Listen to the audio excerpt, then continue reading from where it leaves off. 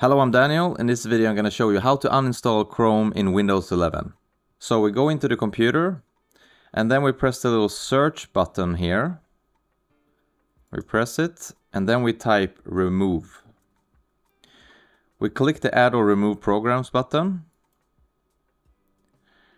Once here we will click search apps over to the right and we type Chrome. Then we find Chrome here and we press the three little buttons down to the right. Press it and we press uninstall.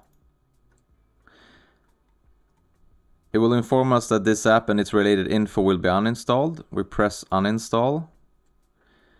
And the computer will ask us if we want this app to make changes to our device. We do, so we press yes.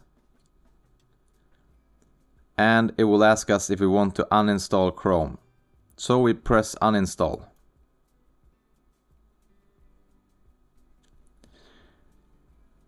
And we can just click away this. And that is how you uninstall Chrome in Windows 11. I hope you found this video to be helpful. Please press a thumbs up if you did. Consider subscribing if you found any value in this video. Elsewise, you have a great day.